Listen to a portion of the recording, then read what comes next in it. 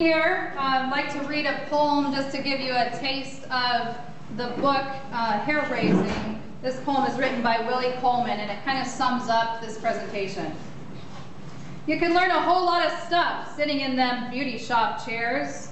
Used to be, you could meet a whole lot of other women sitting there along with hair frying, spit flying, and babies crying. Used to be, you could learn a whole lot about how to catch up with yourself and some other folks in your household. Lots more got taken care of than hair, because in our mutual obvious dislike for nappiness, we came together under the hot comb to share and share and share. But now we walk heads high, naps full of pride, with not a backward glance at some of the beauty which used to be, because with the natural, there is no natural place for us to congregate to mull over our mutual discontent. Beauty shops could have been a hell of a place to ferment a revolution.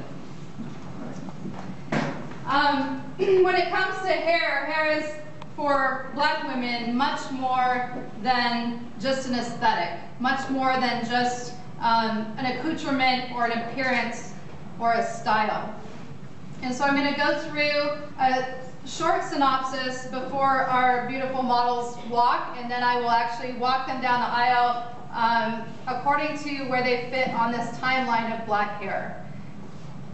So hair history and privilege. During chattel slavery, during the transatlantic slave trade, hairstyles were banned. So anyone who has an African American lineage has a history of banned black hairstyles. We're going to go before the oppression, but first we kind of need to look at what happened to our hairstyles here in America. We can kind of cycle through this. So during chattel slavery, there was a process of biological subjugation that included an elevation of white beauty, that included colorism as well as what would be considered kind of hairism or texturism. And so we had the brown paper bag test, where if your skin was as light as a brown paper bag during the Reconstruction era, you would be able to pass for entry into certain jobs, certain schools, where during actually chattel slavery, if you had lighter skin, sometimes you would have a better position and less oppression in the plantation slave system. So the brown paper bag test also has to do with hair. And we talk a lot about colorism, but we don't talk about hair types and the hierarchy, which we know that white supremacy is a hierarchy on the basis of skin color, right? But it also takes into account other racial characteristics like hair texture.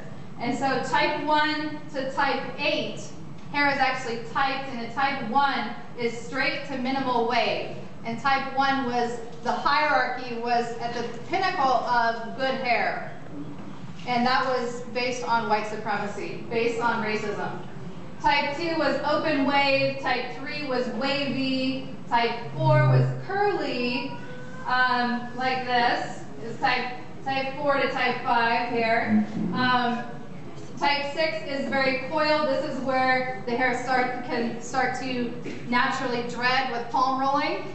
I do that because it's kind of good. So very coiled, and type 7 and type 8 then were also on this chart of what we would call nappiness. And so that poem refers to nappy in the sense of very textured, heavily textured zigzag and coiled hair. We're going to go through a timeline of 25,000 years ago. The first artifact documenting patterned African hairstyles is seen in the Venus of Willendorf, which was mirrored by cave paintings that showed talk waves. And then 6,000 years ago, the first hair combs were discovered in Kemet, which were made from ivory. These are actually very sophisticated, very beautiful hair combs.